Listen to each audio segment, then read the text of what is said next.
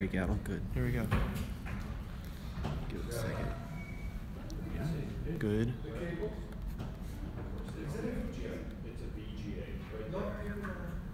Turn it up.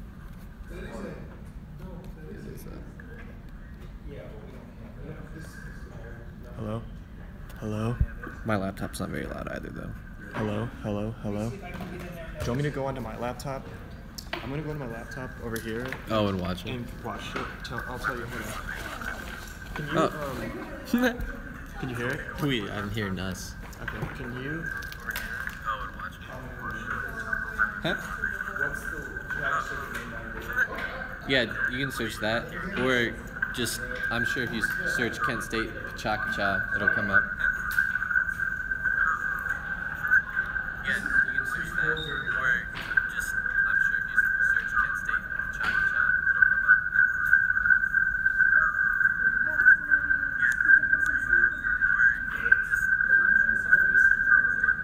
No, it's the computer. Yeah. What are you doing? Streaming. To where? YouTube. So, cancel.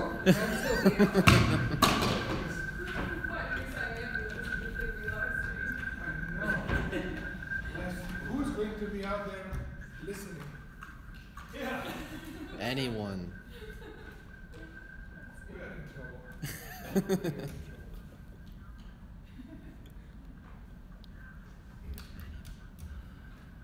Okay, so now, what do I need to get this thing to recognize it? Just nothing? I don't think it should nothing, but. Do you see any? I see nothing, I see something on my screen, but nothing. Adil wants to see.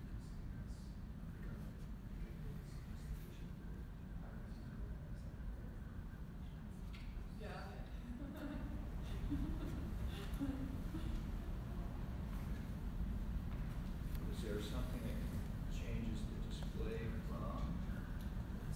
I just finished the document just to make sure the screen's working. So yeah, hey, screen looks good. Is there any way to turn up the volume or take it out of that case possibly? I can turn it up or take it out. What's the volume? I turned it down a little because Turn it all the way up. Because it was Reverb? yeah. Take your phone out of the case. I can turn it up or take it out. I turned it down a little because That's funny. it was yeah. That's me a lot turning it up. better.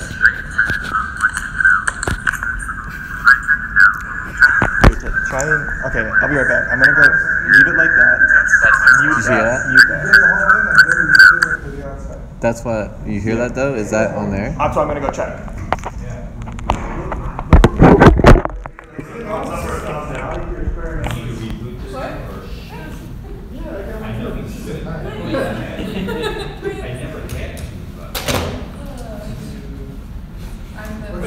But just as a note, when I looked in the I'm just like the AGA, person it didn't recognize the Yeah, I would I think it's fine. close down anything that you need to. I didn't know what to say.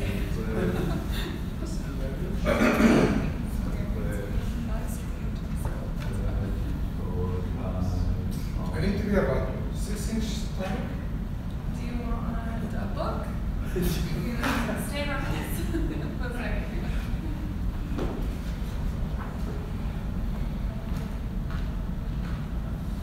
Yeah. So that's what should happen.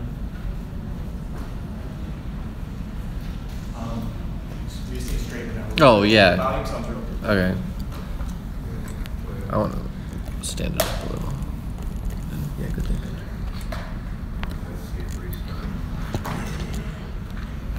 You go for it. I want to tinker. Oh, it's working out. Yeah, for mine, so you can plug in for mine. Wait a minute, it's gonna have to catch up. It's probably age. The driver is not compatible. Or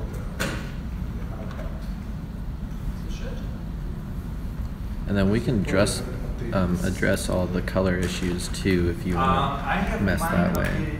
Because it's kind of, I feel like, well, I guess it depends if we turn the lights off or not. Right now I feel like it's really washed out.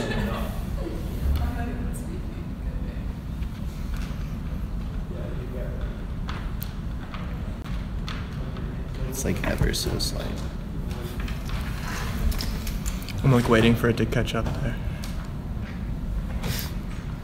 Do you have that filter that makes one lose 50 pounds? You look slim. You look slim.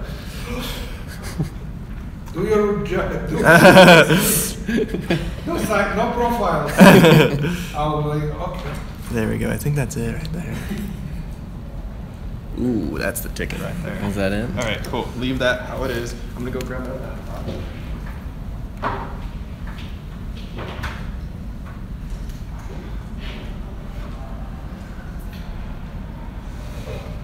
This is your Dell power adapter, right? It's a deal for Oh, yeah. Okay, cool. So it's mine. Is that yours? Yeah. Because I put a feed up a Dell Yeah. in an older Apple power adapter just so it's sitting on the podium so that people don't have to plug in.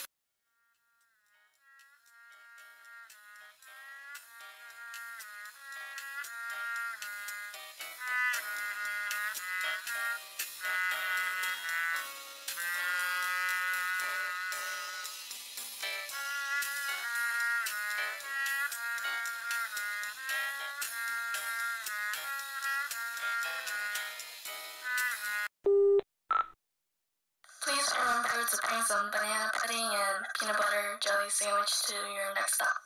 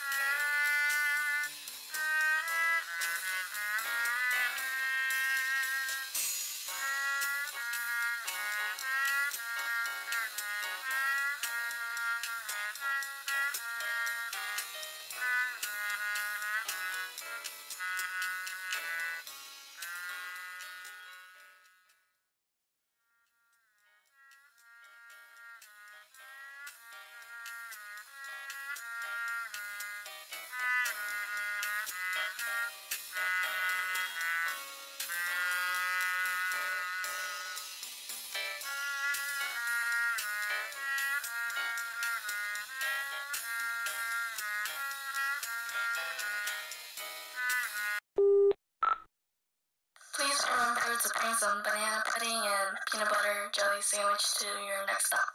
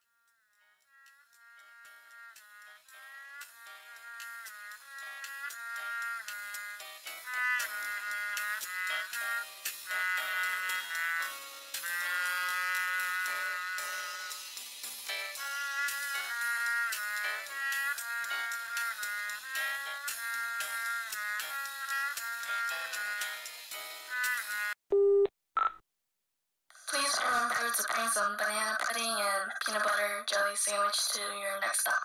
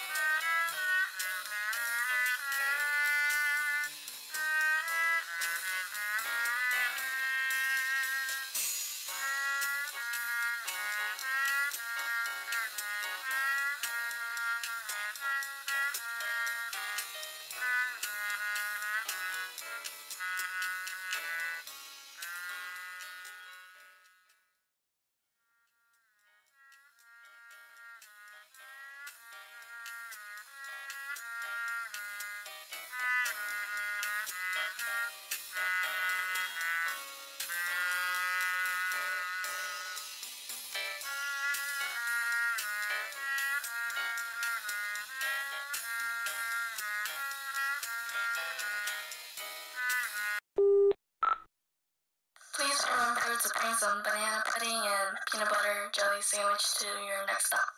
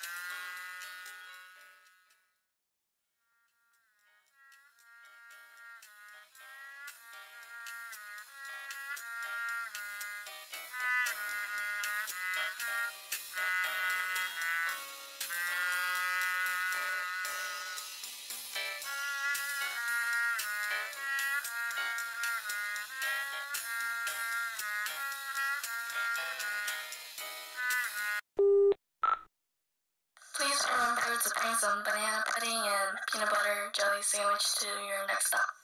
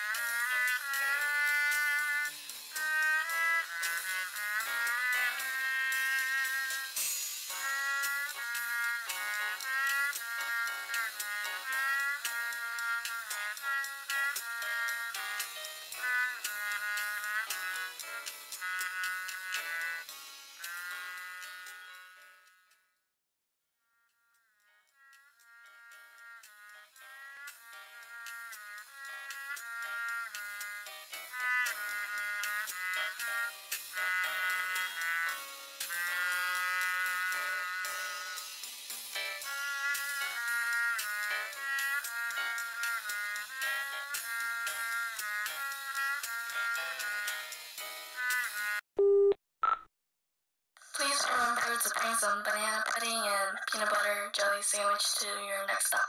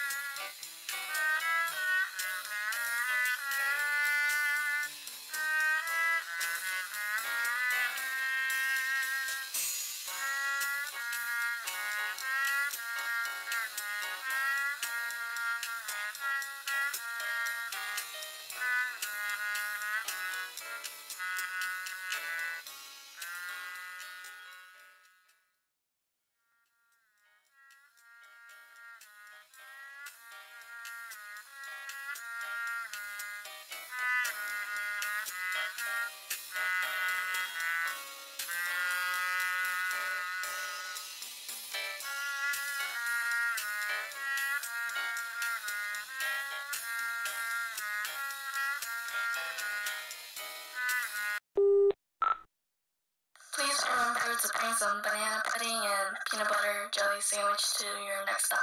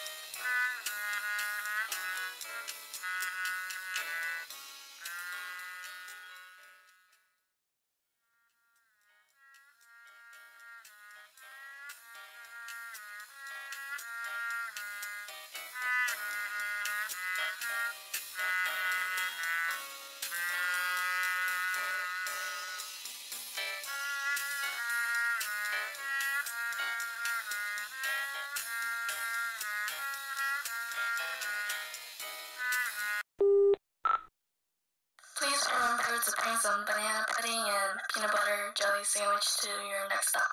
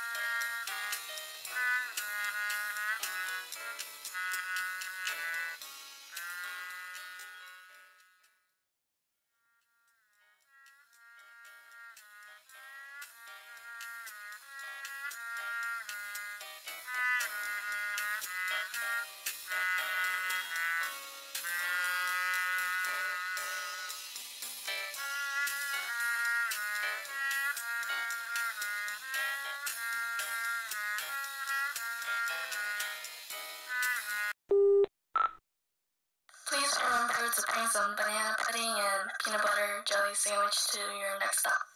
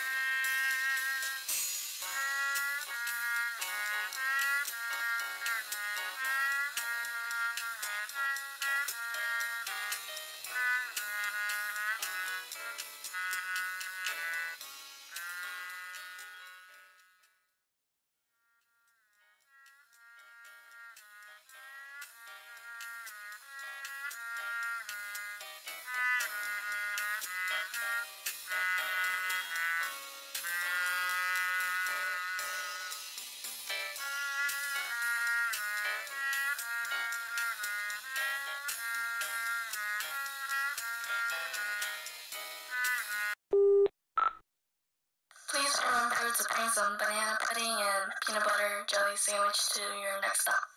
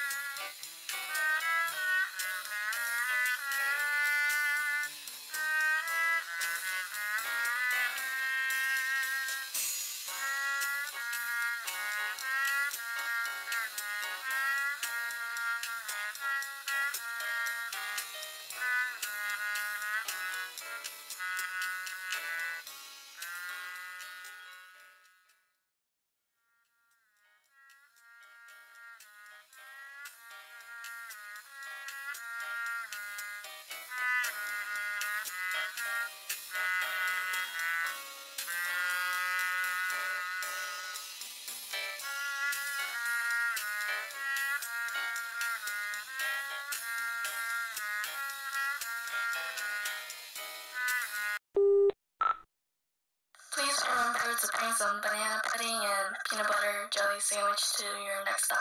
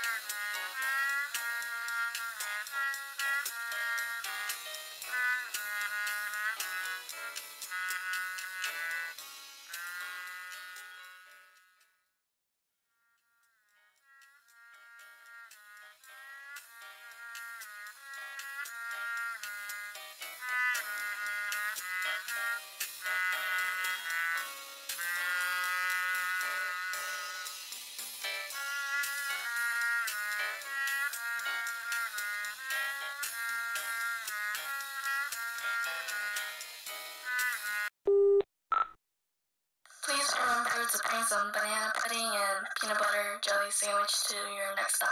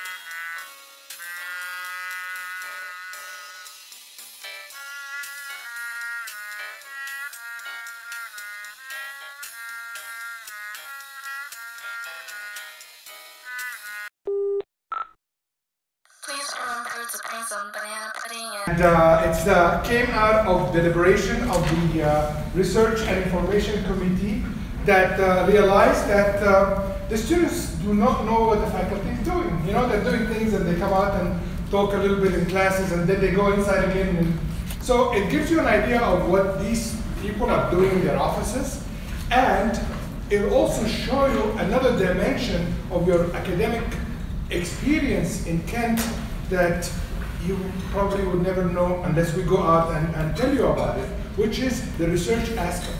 There is a lot in learning, but learning does not only happen in classrooms or lecture halls or things like this. They happen in labs, they happen in libraries, it happens everywhere. So I want you to take advantage of what we are going to talk about today, just to give you an idea. If you have parallel interest, if you see something that you like and you want to talk to us, and remember, 9 out of how many? 26 people, or full-time and a large number of part-time faculty, they all have experiences and research that happens outside. So welcome again, and thank you for coming, and I hope you will have a wonderful experience with us. Today, our moderator will be Ms. Bridget, and she will be our timekeeper, and she will make sure that we are online and behaving. Thank you very much, and enjoy.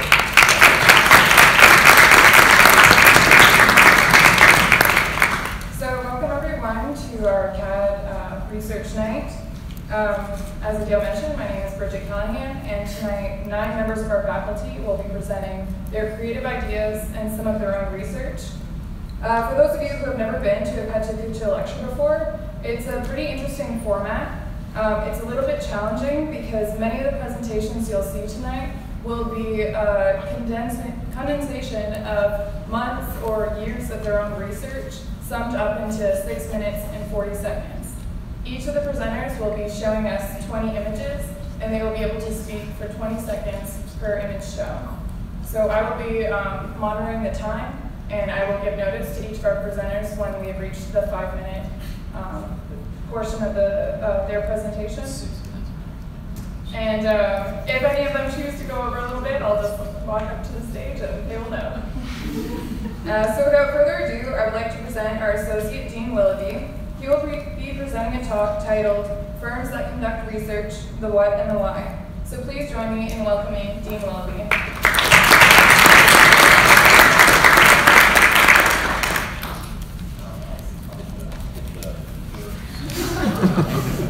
Now you get to see it. Not okay, right? I know how to do this. Okay. All right. Here we go. Is that it? Okay, it's there. All right. It's there. It's there. So firms that conduct research, the what and the why. really excited to be talking about this. This is something that I've presented at the AIA. I want to make you all aware that there are multiple firms in the United States that recognize the value of research. And I think it's an important skill for you as students and for us as faculty to embrace and engage in. So it's something that is really key. The general definition of research by Bruce Archer was a civil engineer who thought about research and design is systemic inquiry whose goal is communicable knowledge. Theory doesn't necessarily work that way. Theory creates frameworks, but theory does not ultimately establish research. Research has a very specific focus, and it differs because theory is really about establishing a broader perspective. Research, though, is more focused. Research is rigorous, and it's an investigation undertaken in order to gain original and significant knowledge. Not everything creative is research. This is something I want to make very clear. Designing buildings is not always research. However, rigorously experimenting in ways to improve design and construction, that's research. That serves as a research. So activities and processes that sort of establish newfound possibilities work in that way. An example of an architect who is a celebrated designer and a researcher is the 2016 Pritzker Prize winner that you just saw there. There are 5 characteristics of research. One is that it's systematic and planned. The next is that it's inquiry-driven, meaning seeking answers to questions. It needs to be goal-oriented, knowledge-directed, and communicable. It has to be shared with others. These are the fundamental aspects that are, I think, important to research in general. So I'm planning on telling you more about research in practice here. And I gotta say, it's such a sad thing to show this meme because of Gene Wilder's death, but I wanted to share it with you. So design practices are becoming much more complex. They're being driven by technology. They're being shaped by new regulations. And research skills will be of greater importance to practices in the future. Firms that don't practice will fall behind. And to quote Friedrich Nietzsche, those who sleep will soon drop off. And I think that that's an important statement for us to all know because we have to be vigilant about the importance of research. So you can see what can happen if you don't do research. I love the smiling, burning girl. I think myself as a meme goes. But I want to talk about firms that are doing research at a sophisticated level. HKS in Dallas, and they have offices all over, has established a strong set of research practices that help their practice along. CAED is one of the examples of this. Upali Nanda is the director of CAED. CAED stands for Center for Advanced Design Research and Evaluation. They hire people who do specific research. They want to evaluate this. They see themselves as a nonprofit. HKS just doesn't have this aspect, but they also have HKS Line, which stands for Laboratory for Intensive Exploration. This is a design-specific group that looks at new and emerging technologies and how they apply to create really outstanding and exceptionally sophisticated buildings. Perkins & Will has a group called AREA that stands for Advancing, Research, Expanding, and Applying. And this is something that sort of builds their practice in such a way that you're not just delivering a building, but you're also building off a body of knowledge, and a body of knowledge that is very specific and communicable. They have some, Perkins & Will has some very specific goals for the organization area. One that I think is really amazing is a connection to ARCC. In 2015, many of our faculty went to a conference that was conducted with Perkins & Will area as well as with the ARCC. Kieran Timberlake is a mid-sized firm in Philadelphia that has in their very name architecture, planning, and research. They're very specific on this, and they are very much engaged in doing research. They develop software, but they also develop new forms of technology, new materials. And I've got to say that there are opportunities for this. So here's the question. While you're in school, either as an undergraduate or a graduate, why are you doing research? It's something that will be a key aspect to your success in the future. Research can also be supported. This is the AIA has opportunities to support research called the Upjohn Initiative. We have had faculty at Kent State who have received Graham Foundation grants. The Van Allen Institute in New York supported one of our faculty at one point in time to do research. But these are not just for academics. These are also available for practitioners. Practitioners involve the Young Architects program at PS1 as a form of research. Research alone is not good enough. You also have to share it with others, like, oh, good guy here, you know, what he's wanting to share there. So one of the things is attend a research event. Do some research and share it with other people.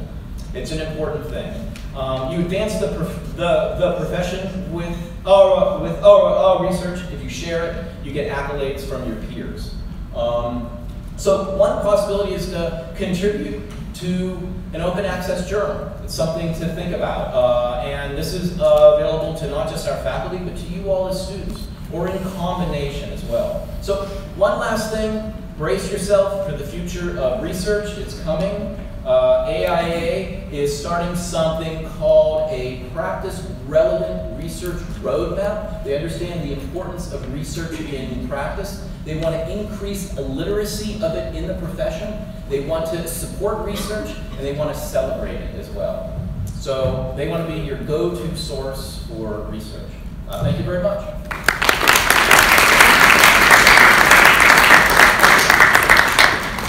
Thank you very much, Dean Willoughby, for that inspiring lecture on why schools should research. Look into it. I would like to introduce Professor Reid, or Dr. Reid, who will be presenting Resilience and Sustainable Infrastructure. Please join me in welcoming him.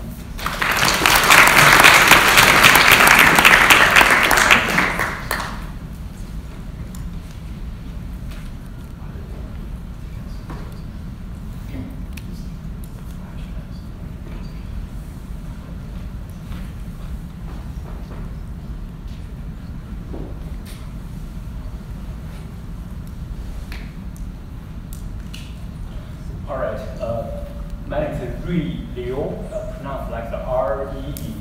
I really appreciate this opportunity for me to be here to introduce my research project to the students at CAED. For the students who didn't know me, and I'm father of 3 boys, so we'll start already. My research is look at environmental issues, and possibly countries there's all kinds of global warming. Look at that, you know, kind of ozone depletion. What we can do to treat our environment, especially if we have more and more people move and live in the urban and suburban area. It's really a challenge for us to consider how to treat all those problems. So my research, I proposed, and basically there's 3 aspects to address all the issues. One, to look at materials. Here's the site. My wife and I, we visited back in 2012 when I was a student.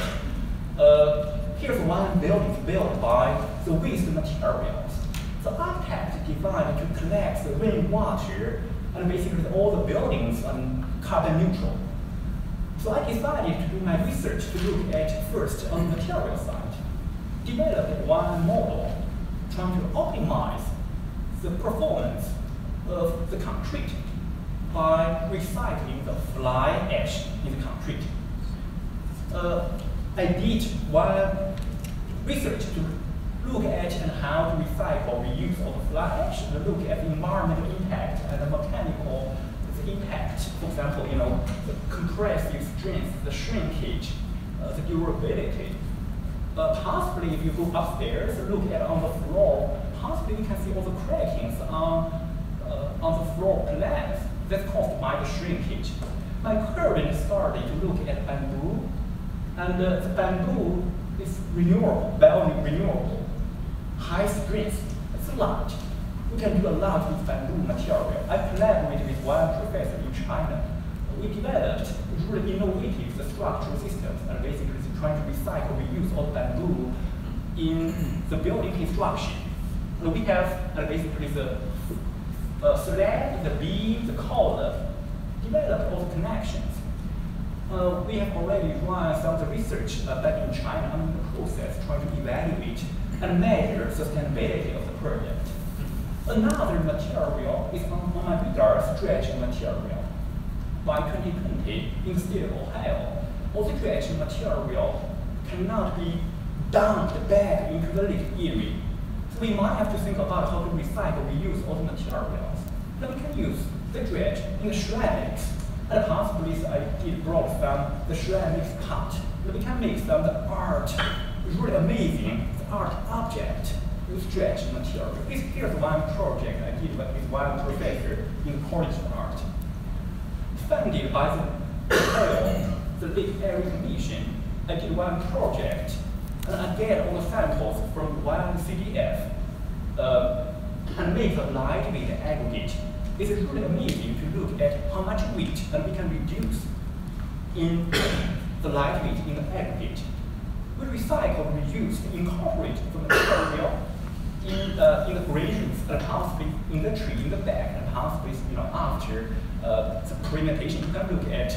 We proved the plants can grow in the grains material with all the lightweight aggregate we produced in the lab. But the most important current, I'm working with Professor Brian Peters. The current started, and we would like to look at the potential to use dredge as 3D printing material. And here's all the walls, all the shell structures. We can do the foam funding and 3D print all the blocks and build all the shell structures. I do research in the field of infrastructure to look at how to manage, for example, the steel shell structures. And a couple of years ago, I did one project for the Army Corps engineer. We proposed a really amazing kind of method to manage their infrastructure. I did a project with the City and County of Denver to manage all the bridge structures. Most important to look at the method technologies to measure the natural frequency of the cable state structures. This technique can be used for the building cable state roof structures. I worked with Professor Coffman on one project to look at the green infrastructure, define and measure what's happening in the community. It's really cool, the project. We did 2 students involved in this project. In addition, actually, large scale for community skills. I worked with one professor from the geology. We looked at the really amazing, we developed a tool to manage all the streets, all the roads for the state of Ohio. We are putting together papers out, and hopefully we can get it finished pretty quick. In addition to the research, I do the practice as well, and I do the design. And here's one structure I designed a couple of years ago, designed for the truss structures, and basically it's how to replace all the bearing for the bridge. And this project costs $550,000. So finally, I would like to acknowledge the college, support from the college, from the university, and most important, I would like to acknowledge the funding agencies support all my research project. So I'm hiring, I'm recruiting. And if you have any research interests, and let me know. Let Professor Coffman, Professor Brian Peters know about it, and how we can work together on something really amazing. All right, thank you so much.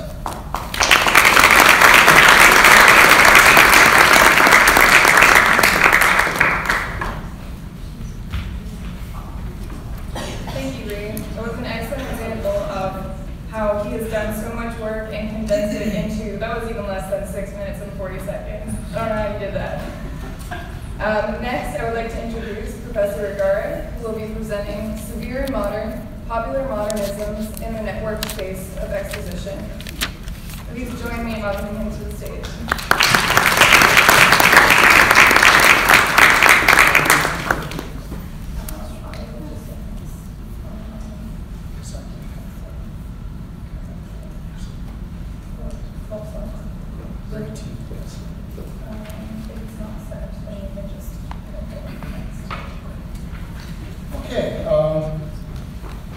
So according to the definition given earlier, this is not research, but it did involve spending a lot of time in libraries. This is, in a way, a perspective presentation. This is about a question that I'm going to try to work on this year. Oh, I got it. F5 there. Oh, okay, we're doing it. Okay, there we go. So it's looking back at some work I've done before, but it's also looking at a larger set of questions that I've been trying to work on and that are proving to be rather difficult in various ways. The title phrase comes from a group of documents, of which this is one, that were produced in November 1935. In that month, a group of businessmen in Cleveland proposed having an exposition. And they were proposing doing it in 7 months. They wanted it to happen the next summer. Some architects, I don't know who, produced this drawing, and they started soliciting support for this event. And the phrase severe and modern was coined to describe the architecture that didn't exist yet. And it's a very strange phrase. Severe is a term that is used to describe a period in the evolution of classical art.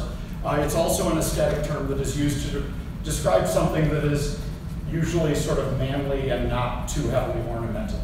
Why it would be used in this context is not very clear. And I was kind of interested in that. They succeeded in their goal. The master plan for this exposition was released a few weeks later in January, and the whole thing was built in time for its opening at the end of June. It's a really remarkable story.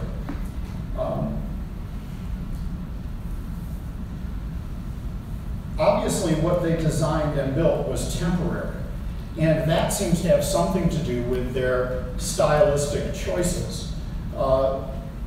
These are not architects who necessarily designed modern architecture. They were Cleveland architects who designed rich people's houses in the suburbs.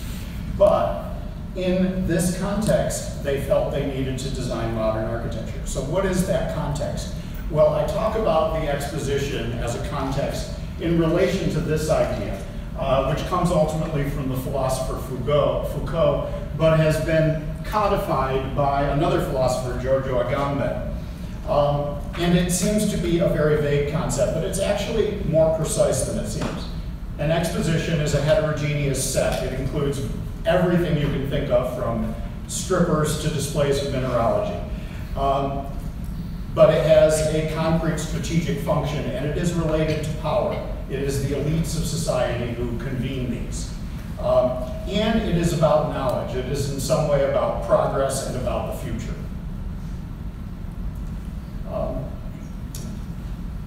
However, it is not stable.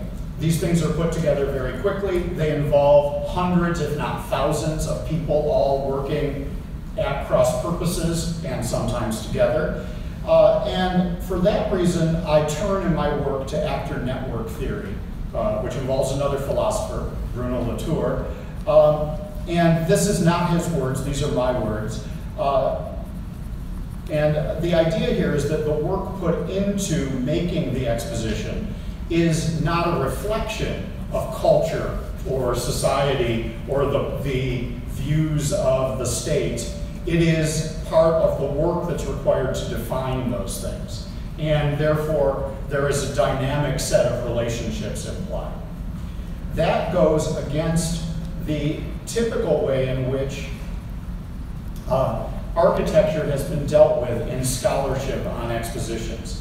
The tendency of the historians who've written on it is to assume that architecture is a kind of megaphone that amplifies exactly the message that the powerful people who convened the exposition want to get across.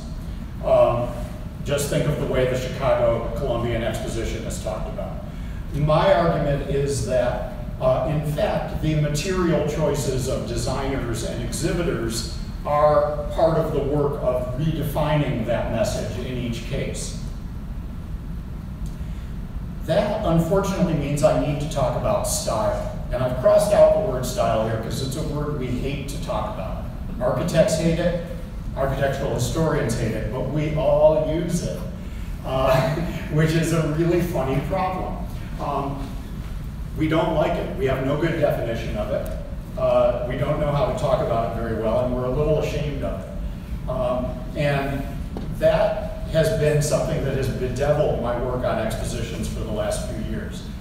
The Cleveland Exposition, for example, had a very clear strategic purpose. This is a map produced by the exposition people. I love this map. It's the United States with the states proportioned by their industrial output in the 1930s. And you can see it's a very different picture of the economy than you would have today. And their goal was to show that Cleveland was the epicenter of America's industrial future, very clearly. The architects were not sure what that looked like. These are various drafts of what became this building. Is that severe and modern? I do not know. It clearly involved a lot of on-the-fly decisions with lighting engineers, with construction engineers, and with exhibitors. And in that sense, it reflected the much more richly documented process that produced the Century of Progress exposition in Chicago a few years earlier. These are some of Joseph Urban's drawings for buildings in that. And it is an unusual architecture. It is not international style modernism. It is not Art Deco. It is not any of the isms of that moment. It's something else that was produced for this particular purpose. But it does have a visual family resemblance that you would have to call a style. And it was very troubling to people at the time.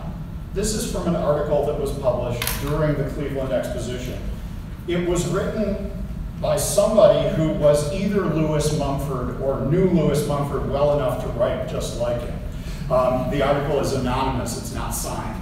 And that itself is a rather puzzling fact. And his argument is the architecture is modern, in quotation marks. He hates it. Everything is unsatisfying, and ultimately, nobody is learning anything. I mean, done?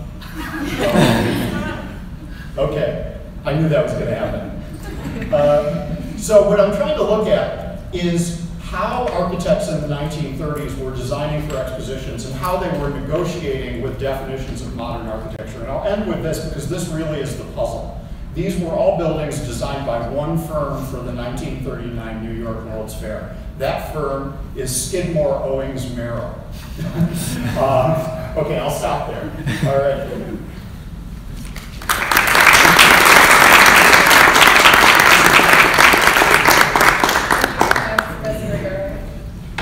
Up next, we will have Professor Schwarz, who will be presenting a talk on transition management.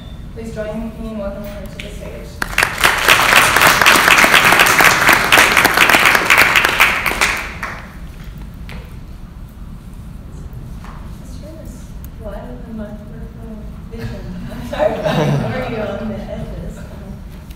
I'm Terry Schwarz. I work at the Cleveland Urban Design Faculty. We're the outreach division for the college, so for those of you I've never seen before, you should visit us in Cleveland sometime. We have graduate students in architecture, urban design, and landscape architecture. We also run a nonprofit urban design practice and have a variety of research grants, which I'll try to speak to you about in about 6 minutes tonight. About a year ago, I was invited to write a chapter for a new textbook on transition management that's being put together by the Dutch Research Institute for Transition, or DRIFT. It's really a thing, they've got a logo.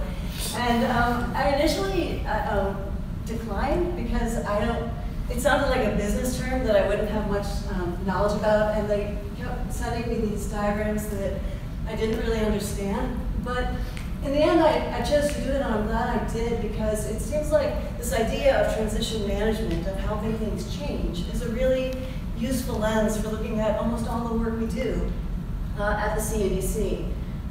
Because we work in 12 counties, and whenever we arrive in a place, you know, there's always sort of the city that was, but is no longer, and then the city that could be, but isn't yet.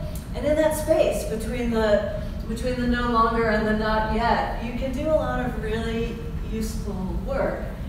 So for instance, this is in Cleveland, this is Opportunity Corridor.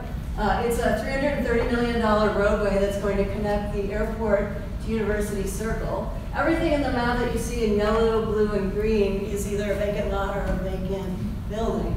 So it's a brand new road that's going to blast through really the most distressed part of the city. And it's not about an incremental change. I mean, this road's going to change everything, but nobody's imagined what that future development would look like. So we did. This isn't the vision for Opportunity Corridor, it's a vision, an idea that begins to look at how you could put pieces together to leverage the investment in this giant road. Our work didn't really get much traction, so we brought in the students. It's our secret weapon. This was the studio from the summer of 2015. Mickey Hrosowski was proposing here some precision drone-based agriculture, which I have to admit I was skeptical of at first, but that beautiful site plan sort of won me over. Opportunity Corridor isn't the only place in Cleveland or even in the region that's going to be experiencing large transitions. This map shows, particularly in this area here in Cleveland, there's so much vacancy and so much disinvestment that it isn't about making subtle shifts. It's about reinvention. One of the projects we have funding for from the National Endowment for the Arts looks at ways of revealing waterways that were culverted decades ago to accommodate development. Now that we have so much vacancy, can we use the vacant land that we have to begin restoring natural patterns of hydrology through a temporary intervention? We're also working on longer-term strategies. This is work funded by the Kresge Foundation over the next 3 years that looks at improving neighborhood-scale climate resilience, particularly in the ways that green infrastructure at the neighborhood scale and strategic reforestation can help buffer residents from the adverse impacts of climate change.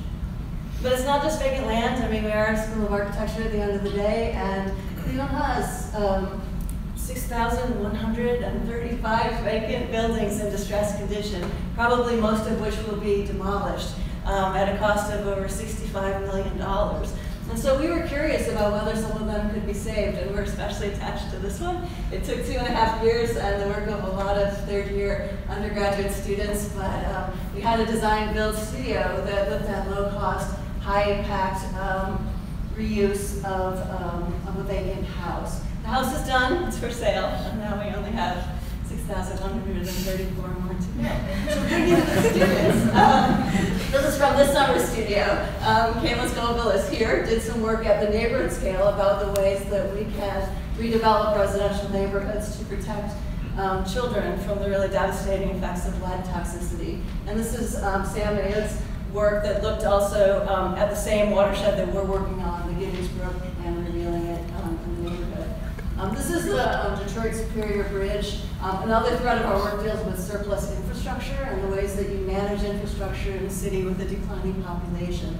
The upper level roadway is one of the busiest streets in Cleveland. The lower level is vacant. It was designed for streetcars, but there haven't been streetcars in 60 years. So is there a way that we can kind of unleash the latent value of surplus infrastructure? This is a project we've been working on since 2008 or 2009 that looks at this kind of really amazing work of architecture that's invisible. Okay. The first thing we did was we brought students there who had 4 weeks to envision and fabricate some modifications to the bridge that would make the space functional for the public. We threw open the doors to the bridge and 8,000 people showed up. And you may not think that that's research, but the students watched what these people did and were able to collect a lot of qualitative data about how the bridge could be used in the future when we're ready to make permanent improvements. We've since brought people to the bridge over the years many times. Thousands of people have been on the bridge. And we hope that this work will eventually lead to more informed design decisions for permanent improvements.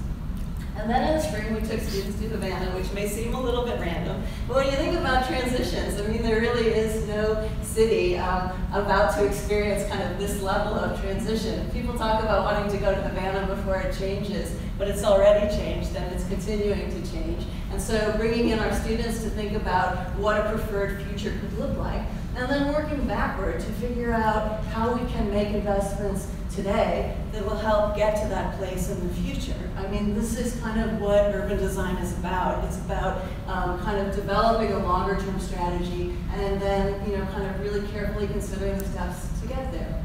So there are a lot of things going on at the CUDC, at least in my head, they're all connected. And I hope by coming here tonight, you all can begin to think about the ways maybe that the things you're interested in could connect to us, because at the CUDC, we really want to be part of the life of the college.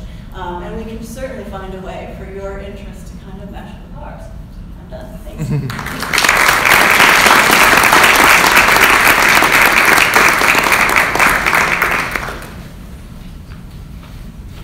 Thank you very much, Professor Schwarz. Next, we have Professor Lucak, who will be presenting Leveraging Computers. Please join me in welcoming him to the stage.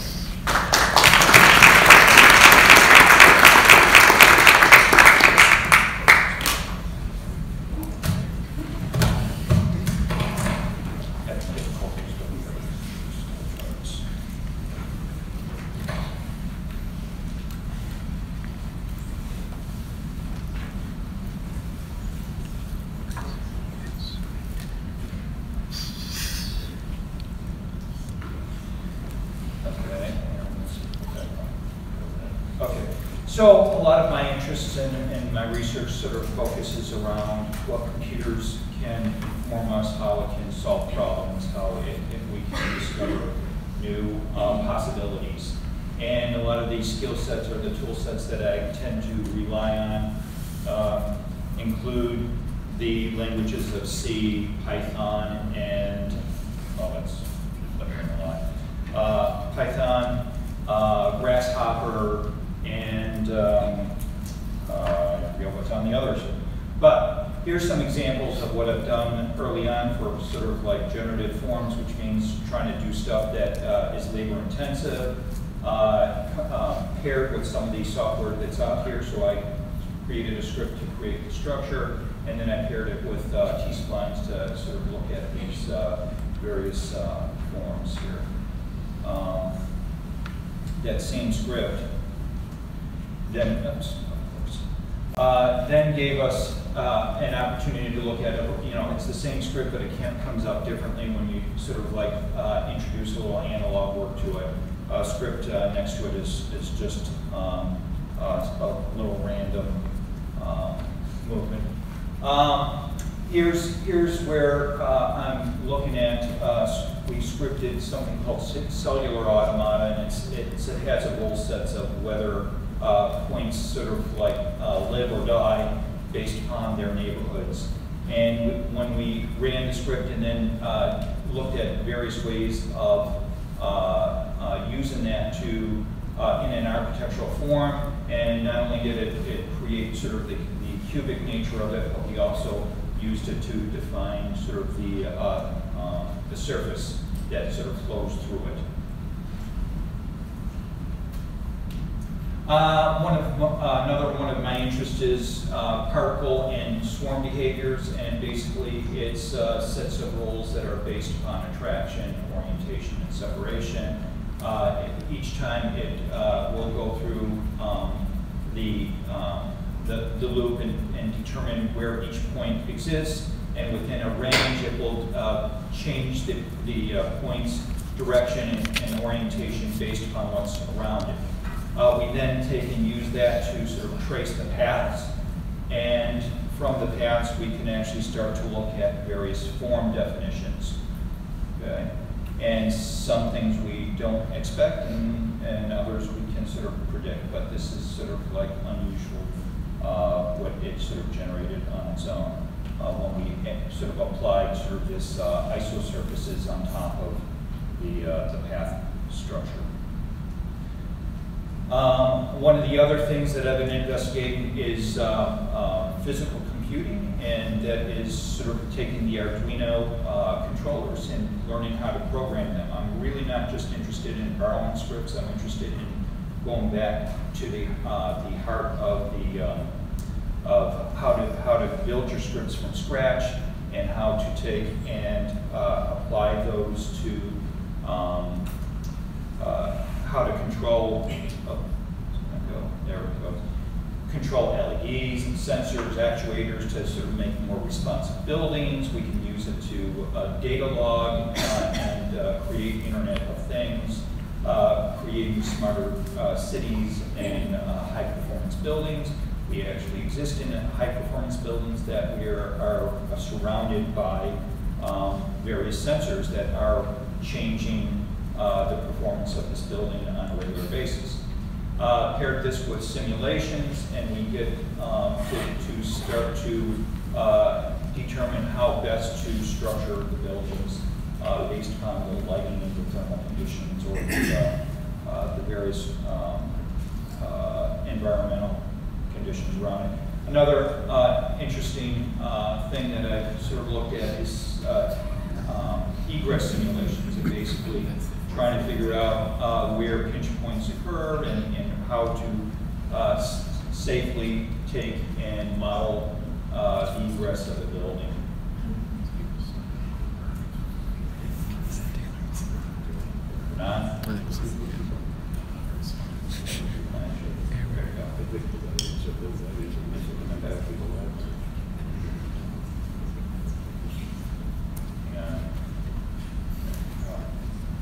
Was a slide. And there it is. One of the other simulations that we can run is a fire and smoke simulation. Sorry about this. That is showing using computational fluid dynamics. This system is not behaving well. But we'll just move along there.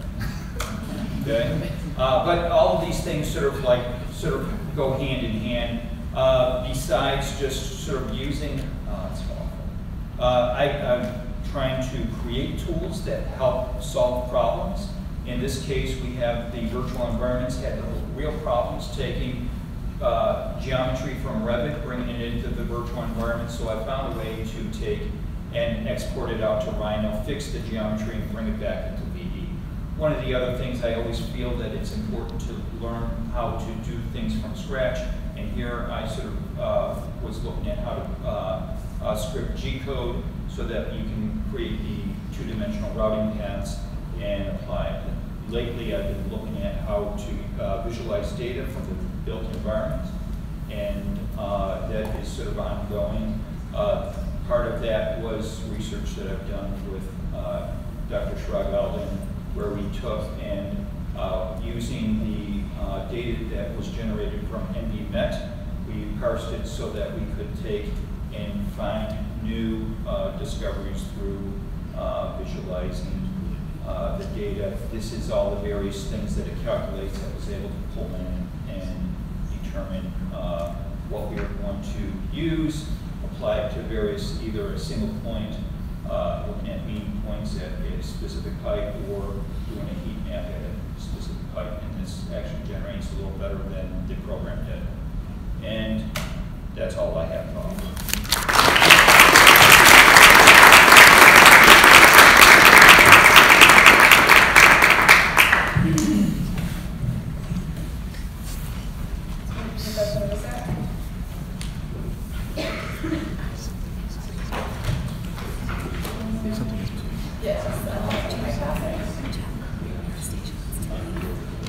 I hope you've noticed that while we have 9 speakers here, each of them has been focusing on a completely different topic, which is really great. In our college, we have like a vast variety of research interests. So I hope that you are gaining something out of this experience and kind of connecting potentially with one of these professors. Up next, we have Professor Reid Coffman, who will be talking about novel ecologies. Please join me in welcoming him to the stage.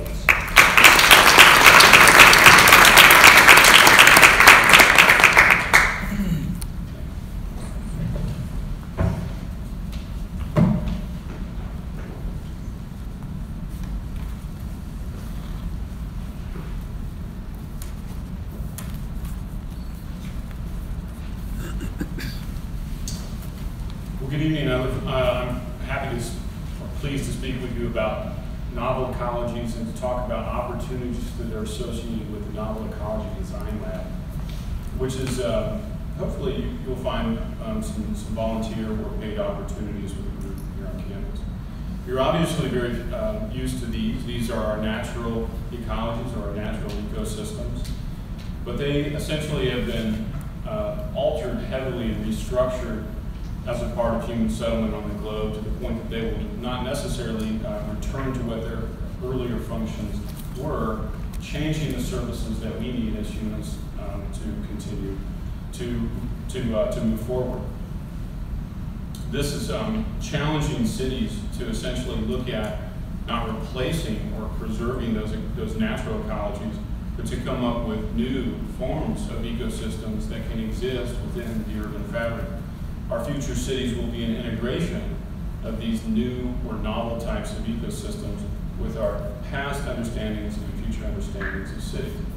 We're fortunate to be able to see these both in artistic exhibits and architectural examples from a conceptual stage like this from South Fujimoto, but also we currently are building first phase type engagements with novel ecologies like this project in Milan by Stefano Mori, the Bosco Verticali, which won the International Tall Building competition last year. In addition to that, not only are these projects looking at just individual locations, but they've begun to expand over the entire city environment. This is the Sejong City, South Korea, which is not just a design and digital fabrication and conceptual orientation, but the city of almost 500,000 people is already under phase 1 development with buildings that are as you see here, kind of laden with ecology, replete with green roofs and walls and new forms of ways of seeing the ecosystem. Now, what we're doing here in Kent, or what we're doing here in Northeast Ohio in NedLab, is trying to look at the ways in which we can, one, develop some of the conceptual realms and theoretical realms for novel ecologies, but largely we're working on real solid problems and trying to bring functional pieces together. The NedLab is a group of individuals made up of faculty as well as students from Kent State University. And this is our website. You can find us at nedlab.org. And you can research a little bit about who we are, and I'm going to talk a little bit about study opportunities for you. There's a few projects that we're exploring, but that we're working on, just a couple that I can show you tonight. But mainly we're looking at certain kinds of questions. One of the questions we've been looking at is, can novel ecologies move? Can these ecosystems move around and be a part of the space and time component that's more common with human settlement? We have this project underway, which was funded early by the US EPA and currently funded by the Department of Biology. The young woman in green is a woman pursuing her PhD, looking at the soils and plants. But we're actually looking for a volunteer to take on our second phase as a fabricator, or essentially an innovator who will help us move the product itself, which is a movable type of ecosystem, into the patent process. We're already in the patent pending, but we'd like to go for a full patent. If that's something of interest to you, please check out our website or catch up with one of us after this. Another thing that we're doing is looking at whether or not rare plants can find new homes in these novel ecosystems. It's a kind of an easy thing, not easy, but it's a pretty easy thing to put in native plants. But what about the ones that are almost gone? We've been able to make a home for this rare, actually it's an endangered violet called the prairie violet, in green roofs around Ohio. We now have a couple growing, you see in the picture on the right, growing in a roof in Gordon Square in Cleveland. But we're also trying to find it some friends, and we have some test plots that are growing over in the Collinwood neighborhood in these kind of little trays. One of our biggest projects is the River Dredge project, which Dr. Liu talked about earlier this evening, and whether or not river dredge can really be used to clean stormwater, to turn something that is polluting water right now into something that actually can clean it. We will be employing a lot of volunteers. We do have some paid positions for this. In conceptualization, areas of conceptualizing new forms of this, using dredge. Construction, we will be doing some small plot constructions in the summer, and doing evaluations, as kind of shown by the female there, student a few years ago. We do have a friend with it, a rare friend is actually back here, growing in the dredge. This is our violet, one of the trays we brought with us. So please check her out. And you can touch her, it's okay. You can also pick up the dredge and kind of get an idea of what that center dredge material is like. Please follow up via our email or check in with me or Dr. Rui Liu at any time about working on this project, which will go on for the next 2 years. And another project is just starting with Professor Peters on the robotic arm. And the question that we're pursuing here is, can a robotic arm build a vegetative wall? It seems very feasible that you could actually start to build the wall, could be interior, could be exterior, and it could actually continue to feed and nutrient and hydrate those plants. Another project that you might be interested in is, can a culinary living wall spontaneously inflate? Dr. Davis Sikora, we have several opportunities, and we're looking at growing plants and structure together. We always try to take you somewhere.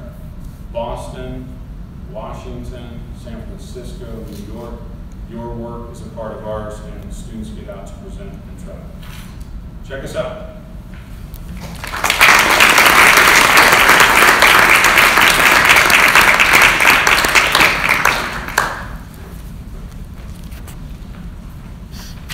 Thank you again, Dr. Coffman.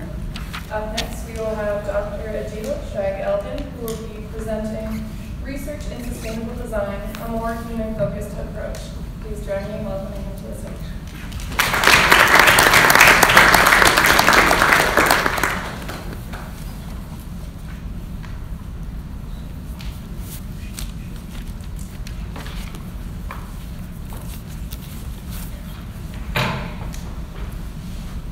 Set a timer for 6 minutes, 40 seconds. Set a timer for 6 minutes and 40 seconds. Serious talking back. What's that? Serious talking back. Serious behaving. Don't distract me. I have 5 minutes, 48 seconds. Okay.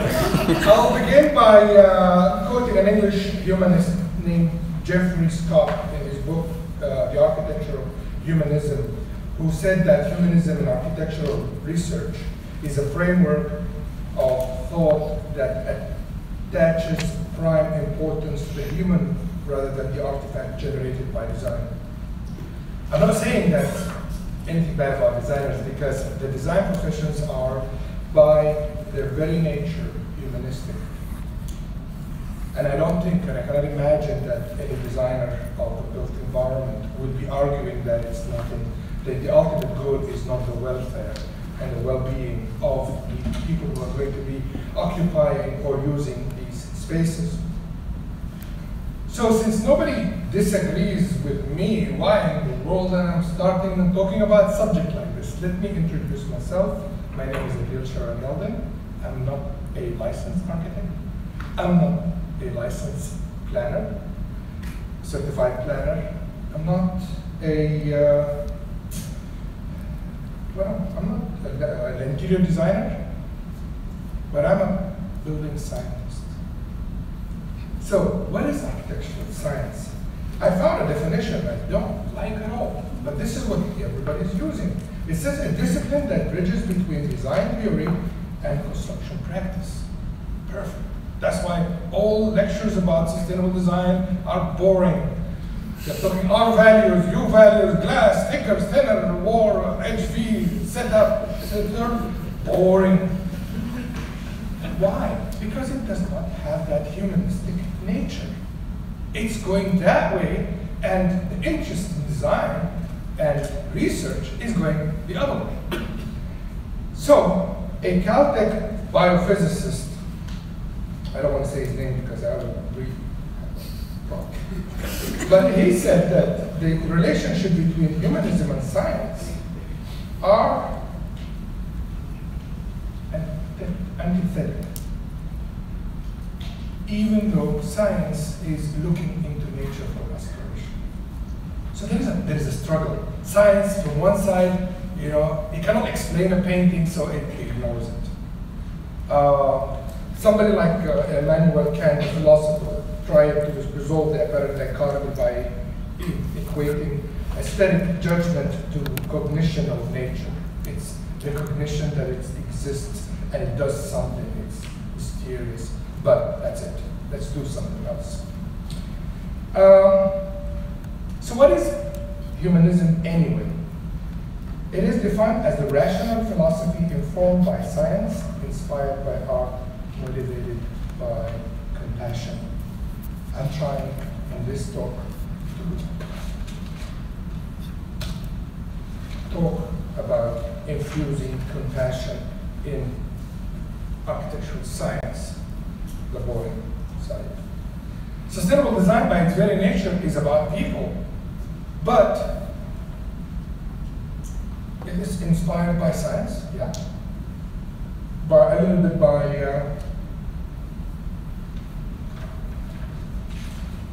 art, but it's not inspired by humanism.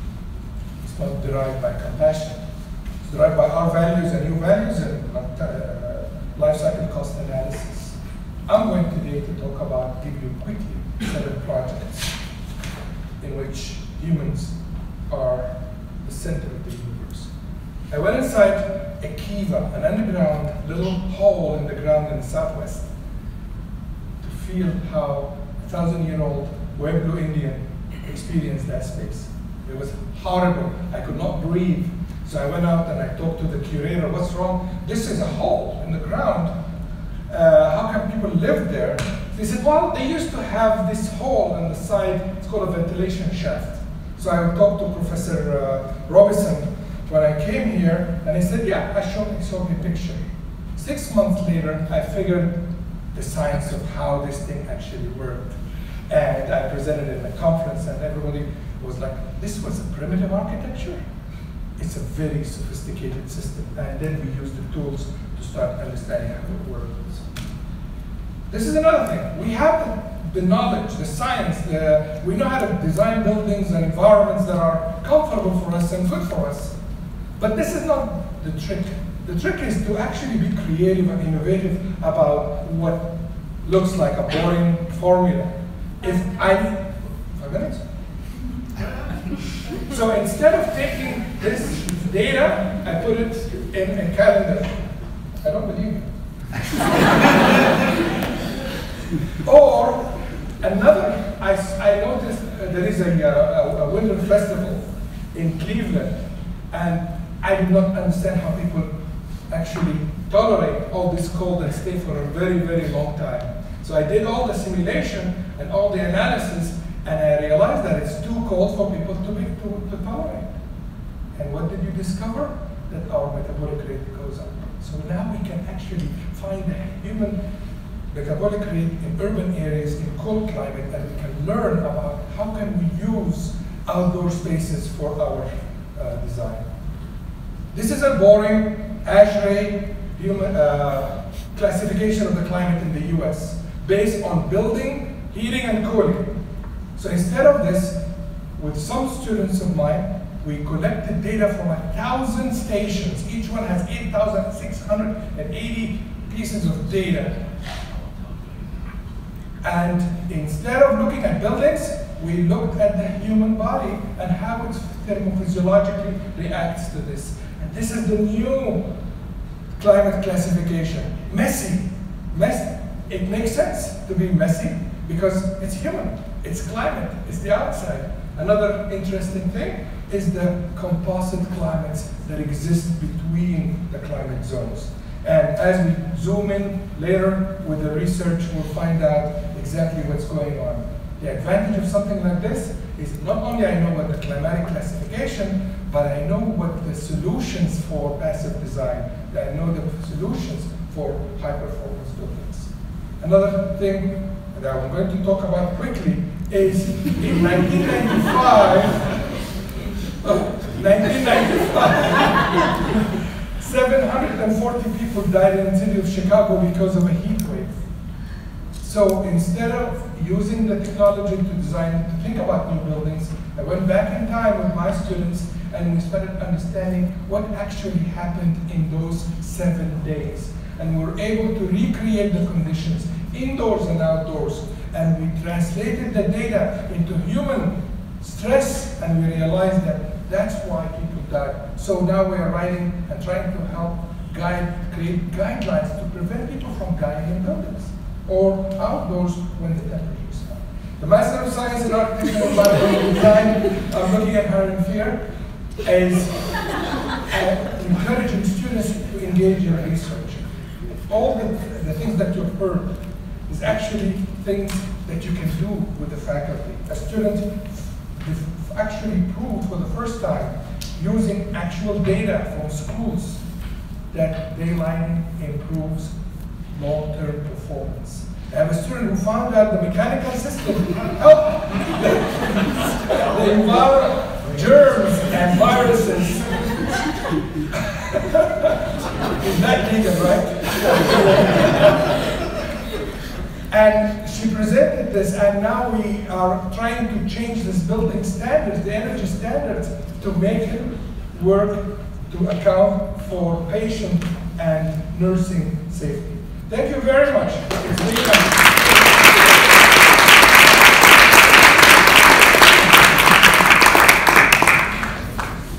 Thank you, Adil, for that very passionate speech. Up next, we will have Professor Peters, who will be talking about 3D printed building blocks.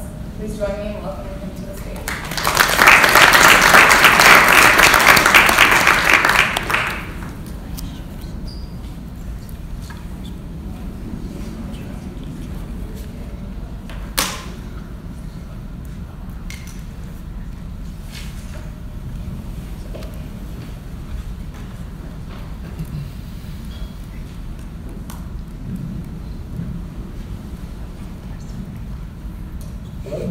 My name is Brian Peters. I'm assistant professor here at Kent State. This is my 4th year, along with Reid. So I'm going to talk about my research trajectory over the last 5 years, which has been focused on the idea of 3D printing buildings. The idea of a 3D printed building was really started by a researcher from USC in 2005 in a project called Contour Crafting. Since then, the idea of a 3D printed building has kind of exponentially grown in the last few years. This graph highlights that. I've had the opportunity of working on 4 of the first 40 projects, so it's been a theme throughout my last few years of research.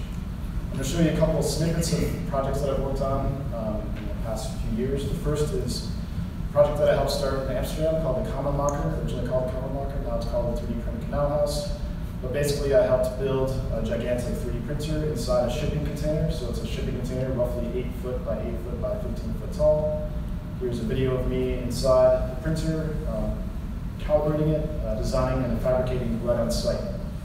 That project's now taken off, and now they're 3D printing a house. They just released a new project this week, which is a cabin. Another project that I helped start was called Building Lights, which is a series of 3D printed ceramic bricks. I did this work during a residency while I was living in the Netherlands as well. And I don't have time to get into this project, but it started a research trajectory for me, which looked at 3D printing smaller building components rather than trying to print a large structure. One project I'm going to show you tonight is called the Solar Lights Pavilion, which is a series of solar-powered bricks, essentially. And so this is the first prototype that I developed in my apartment in Amsterdam and tested it in the window.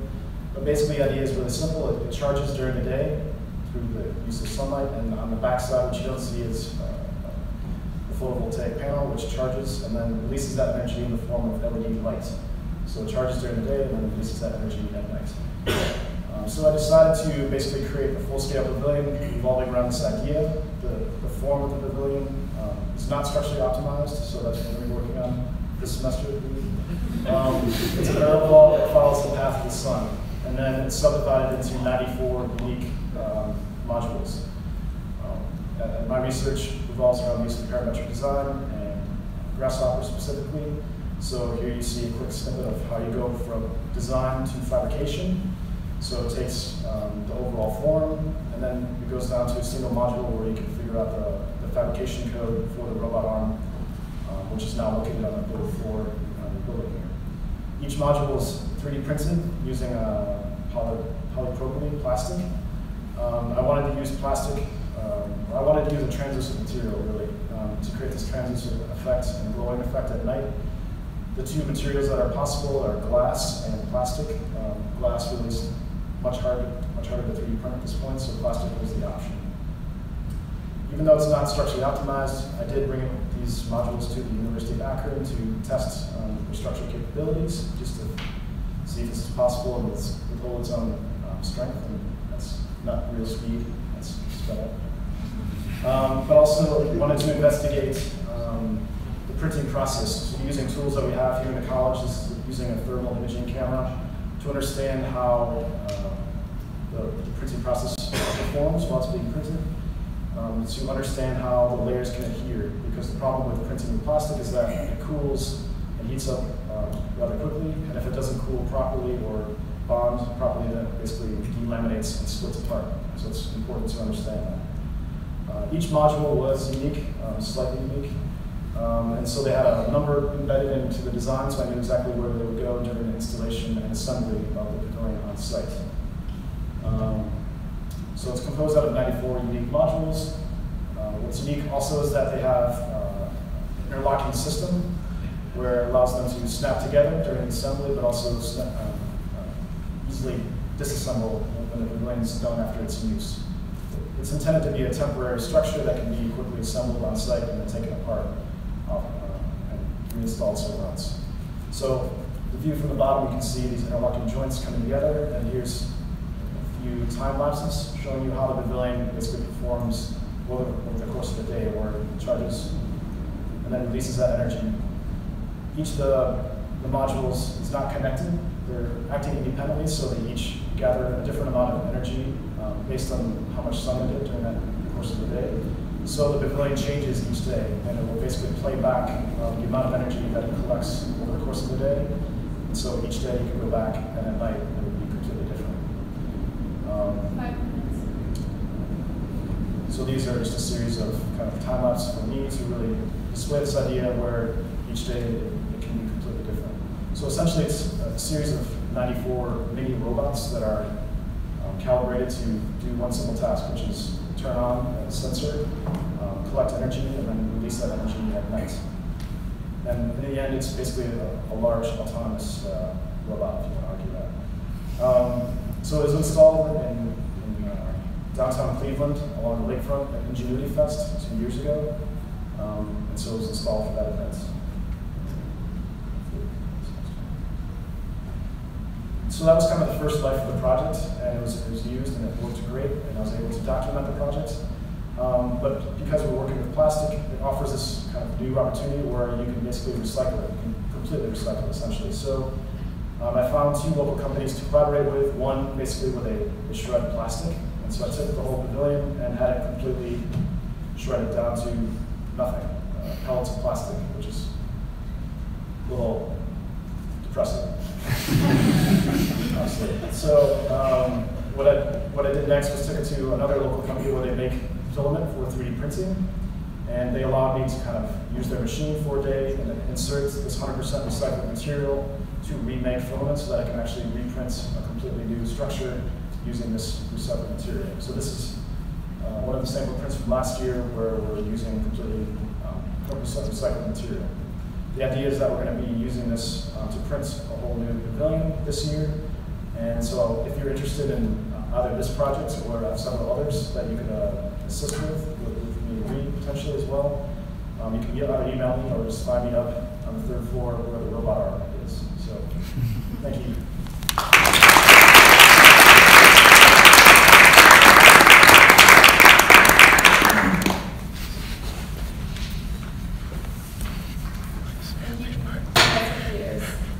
Last but not least, please join me in welcoming Dr. Tippey. He will be speaking about the development of regional modernities in 20th century Spanish architecture.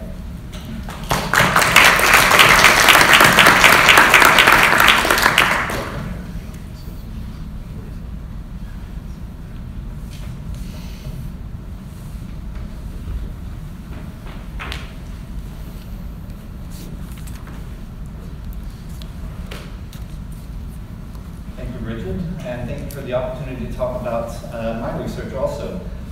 You may know me, many of you know that I really like to study Richard Neutra, and that's true, but I also really like to study the architecture of 20th century Spain, and that's why I went to Spain to do a doctoral degree there.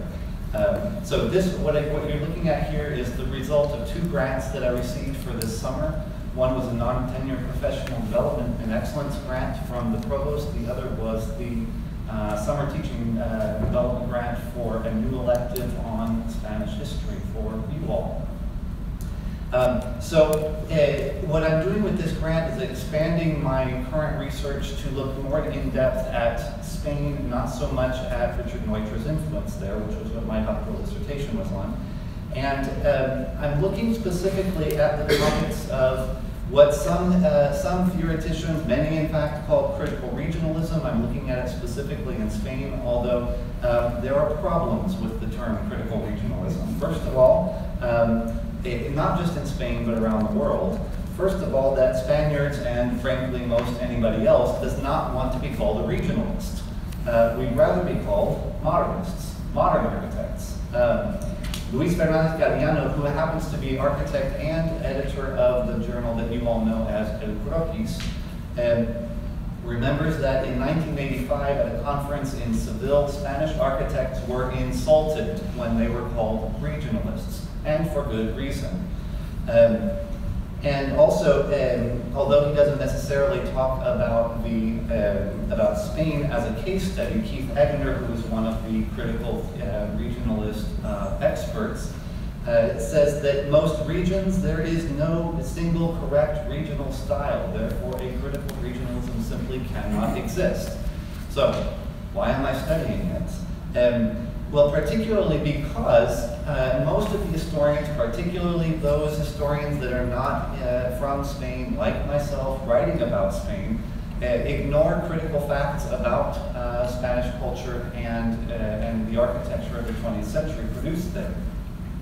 First of all, for example, Kenneth Frampton has studied and written much. He's one of the preeminent theorists in critical regionalism. He writes and makes important observations about Spain. The problem with what he does is that he focuses almost entirely on Catalonia, which is one region in Spain, and hardly represents the breadth of Spain. And also, when he does reference things beyond Catalonia, they are from 1960, 1970, 1980. And so he's just not looking at what went on before that. By the way, what you're looking at here is one of my first forays into this this topic of critical regionalism, which was published just a few years ago in Architectural History. And that was I got the cover image on it. It was a fantastic opportunity. Here's an article by Kenneth Frampton, which is entitled Homage to Iberia, that only talks about Spain. Doesn't even mention Portugal. Sorry, Margarita is not in the word. And another theorist, Terence Riley, almost completely misunderstands what Spanish architecture is in the 1940s by saying it was all top-down dictated by Franco himself. When you study Franco, you realize he probably wasn't smart enough to be interested in architecture. So not nearly like Hitler or Mussolini. So the idea that he would have dictated a style is really pretty ludicrous. I can unpack all of that later. In fact, take the elective, we will do that. But none of them take into account what actually is generating the architecture of 20th century Spain, which happens to be Spanish philosophy. And also the socio-political context of post-1898 Spain. What happened in 1898? Anybody know? Who defeated the Spaniards? We did. In the Spanish-American War, we took their last colonies. What was once the great Spanish Empire was now reduced to the Iberian Peninsula and a few little islands in the Mediterranean and the Atlantic. What left them doing was they were asking themselves for an entire half century, who are we now that we are no longer the world power? And so part of that came, you see it in Spanish philosophy here, Miguel de Unamuno, who was born in 1898, writes this incredible book called En torno al casticismo. If anybody speaks Spanish and can tell me what casticismo really means, please let me know. And then also the Teoría de Andalucía, which was written a few years later by José Ortega y Gasset. These are the thought leaders in Spain, and it's time to start connecting what we talk about in terms of Spanish architecture with what they are thinking philosophically. So, over the summer, I had the opportunity to use these two grants to dive further into archival research, and like Professor Rugare, I spent an entire month in Spain digging in archives. It was fantastic. Literally blowing the dust off of these documents. I was focusing on, let me back up a little bit.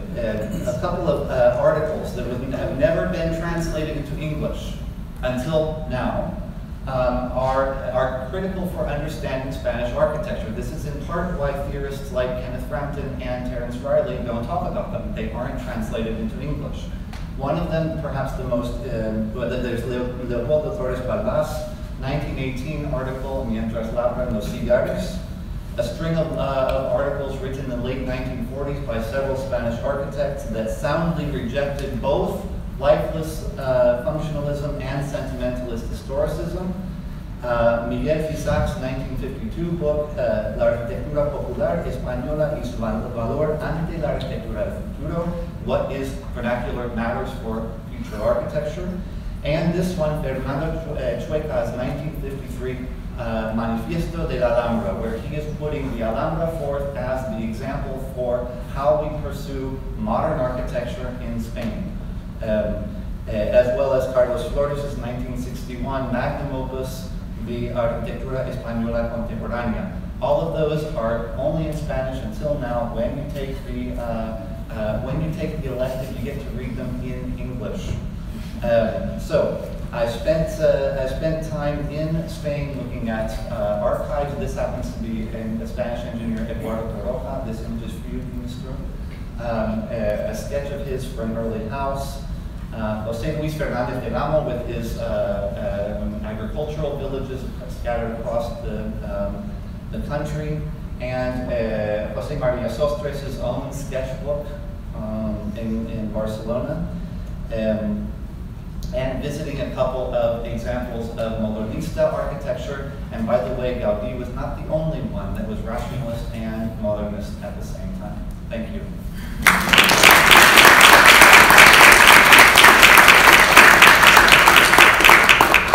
Elected is next spring. Thank you to all our speakers this evening, who all gave wonderful presentations. And as I'm sure all of the audience will agree, it is a challenge to try and condense it all into 6 minutes and 40 seconds. And I hope that the audience has really gained a lot of information from the presentations tonight. And hopefully a lot of you will contact some of our speakers about opportunities that they have mentioned. Once again, I'd like to give a round of applause to everyone that was here tonight.